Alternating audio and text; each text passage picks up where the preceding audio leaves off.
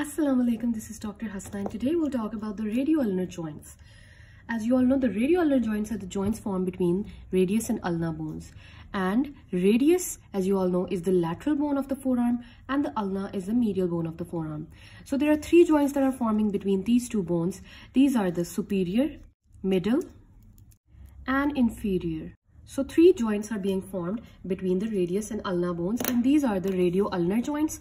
So there are three in number: superior, middle and inferior. It is important to know the types of these joints. The superior and the inferior joints are the pivot joints. The type of joints are pivot joints, synovial variety. And however, the middle joint is syndesmosis joint. So let's talk more in depth about how these joints are formed.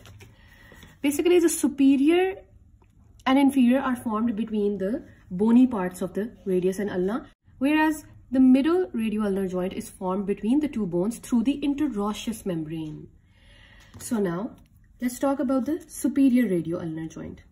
As I mentioned earlier, the superior radioulnar joint is pivot joint and it is also synovial joint. Let's talk about the articular surface of the superior radioulnar joint.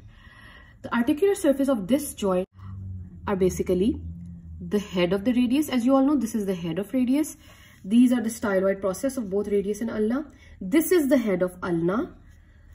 So this is a difference you should know. The head of radius is here while the head of the ulna is in the lower part. So the head of radius and the head of radius basically is joined to the bone ulna through the ulna's radial notch. So this is the radial notch. Radial notch is basically found on the lateral side of ulna in its upper end, so that the head of radius can fit into it to form the superior radioulnar joint. So that's the articular surface of the superior radioulnar joint. Moving on, the ligaments of the superior radioulnar joint are the most important annular ligament. This is the most important ligament of the joint. It is attached to the margin of the radial notch, and this annular ligament is continuous above with the elbow joint. As you guys remember, the humerus is right here. So it is continuous with the, so if this is the annular ligament, it is continuous with the elbow joint capsule, all right? Also a point to notice that within the annular ligament, the head of radius rotates to cause the movements of the superior radioulnar joint. Now let's talk about the second ligament. Second ligament is the quadrate ligament. This extends from the neck of the radius all the way to the lower margin of the radial notch of the ulna. So these were the two ligaments of the joint. The blood supply is derived obviously from the anastomosis around the elbow joint in its lateral part. The lateral part anastomosis is responsible to supply blood to the superior radioulnar joint. Now let's talk about the nerve supply. The nerve supply is obviously the musculocutaneous nerve, median nerve and radial nerve. Finally, the movement of the superior radioulnar joint are simple. The movement of all of these joints are supination and pronation. Because they're pivot joints, that's why pivot joint allows rotatory movements. And the rotatory movement of your forearm are the supination and pronation. So this is supination while this is pronation. The inferior radioulnar joint, on the other hand, is basically, again, a pivot synovial joint.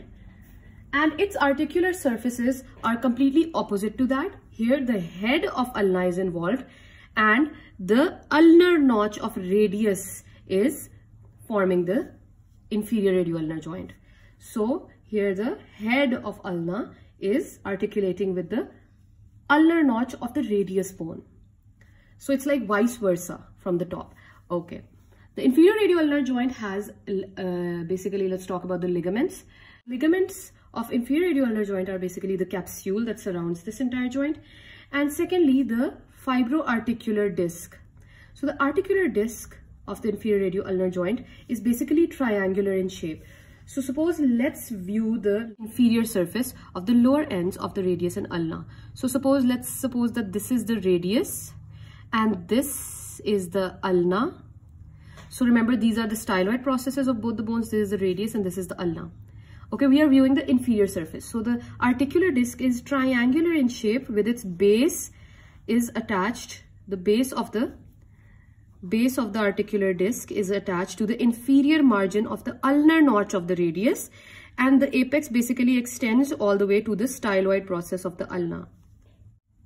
So that was all about the articular disc and the ligaments of the inferior radioulnar joint. Moving on, the blood supply of the inferior radioulnar joint is derived from the anterior and posterior arteries, and similarly the nerve supply is also the anterior and posterior interosseous nerves. In superior radioulnar joint, we had the anastomosis of elbow, and we had the median, musculocutaneous, and the radial nerves. And here we had anterior and posterior interosseous vessels and nerves. Moving on, all you need to know about the middle radioulnar joint is that it's a syndesmosis type of joint which is formed by the interosseous membrane.